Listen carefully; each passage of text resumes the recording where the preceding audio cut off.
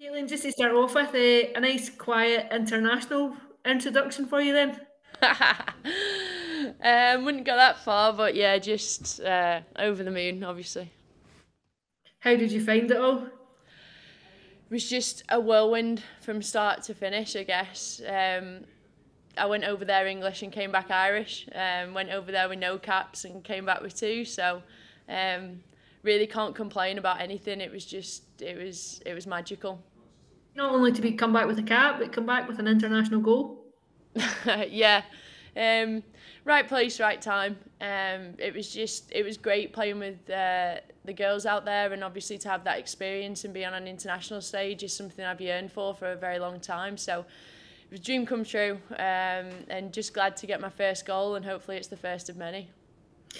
I would imagine the fact that they were going out to the World Cup at the back end of last season when they were preparing might have meant you've had to wait just for that opportunity. And I know like everything's up in the air just now with the Irish squad and what's happening, but do you feel as though you've done enough now to go in and start pushing for a place? Um, I think the type of personality I am, I think I can always do more. I could have done more on that trip, but I'm thankful for what I did, and I'm content with what I did. And like I said, football is a game of opinions, and whoever they bring in, it'll be their opinion that matters. And just hopefully I've done enough. But if not, I'm just grateful for the opportunity that I've had. Did any of the kind of FA guys explain to you? Obviously, you must have been on their radar for a while. I know you'd spoken before about your eligibility, but did anyone just explain to you, well, we had a fairly settled squad going to the World Cup, but we want to have a look at you now or anything like that? No, just more so. I knew they knew who I was. I knew they knew what I'd done at Celtic, and I knew they definitely knew who Celtic was. So, just going in at the end of the day, like I just couldn't look at the fact of what I've missed out on. It was more so going in there, turning up, doing what I do every day at Celtic, and hoping it's enough. And if it is, it is, and if it isn't, it isn't. But like I said, I'm just content moving forward with what I've done, and fingers crossed I get a place on that squad list next camp. They've got a lot of big players too, haven't they?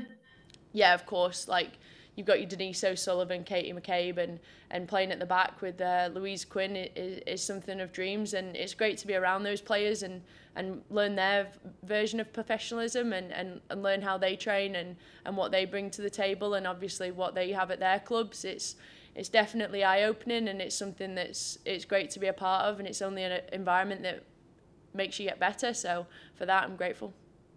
hmm And in terms just of now Thursday, well, just to round off the international thing, it's good for Celtic too to know that there's a stage here. If you're performing well at Celtic, then you're going to maybe get your opportunity international wise. Yeah, of course, of course. I mean, if you do so well, people can't ignore you, and that's what I like to think that my consistency last season managed to get me that opportunity this season, and yeah, it's great. It's great for the club. It's great for an individual, but it's also great to just come back and be home, I guess, and come back to the comforts of Celtic and wrapped around your teammates again and in and amongst this environment. It's definitely something that I've missed, even though Ireland's so great. It's Celtic's environment is just as good, and it's good to be home, and now that's my main focus. And your thoughts on Thursday night? This is obviously the first time you've played Glasgow City since the end of last season. That game at Celtic Park, that midweek night game. Yeah, of course. You could look at it as payback for maybe the end of last season, but dropping all the motions of last season and fixing our eyes on this season, it's just sticking to what we know. We know each other fairly well, and fingers crossed we can get that 3 points. How important do you think these games are? Just when there's so little between the three of you at the top, and obviously Rangers will be looking over on Thursday night to see if there's any give. Like, just how vital are these games in determining the outcome of the title? Yeah, of course, of course. We've seen how slim it was at the top last year, so they're vital, but so are the vital. So 3 points are 3 points. They're both worth the same, whether they're 3 points from Montrose or they're 3 points from Rangers. It's still 3 points. So we'll go in there and have the same mentality that we have every game, which is that it's a must win. And that's what we'll go do on Thursday, and go with that attitude of it's a must win. Do you think they're a better side? Do you think they're a stronger side than what they were last season? Um, I'm not too sure. I'm not focused on them. I know that we're a stronger side than last year, in my opinion, so that's what we'll focus on, and we'll work hard in training. We've got one training session left, and we've done our analysis, and we'll move forward in the confidence of how we play and what we bring to that pitch on Thursday. And like I said, if all going well and we do what we do, I have no doubt that we'll come back with that 3 points. And hope for a decent crowd on Thursday night. Yes, of course. Green and white crowd is always desired. The Glasgow City, of course, too, could potentially have a Champions League qualification campaign depending on what happens in their next playoff game. Is that something that works domestically to your advantage if they're playing midweek and then coming back on a Sunday? Or I know ideally you'd probably rather be in that environment, but does it work to your advantage?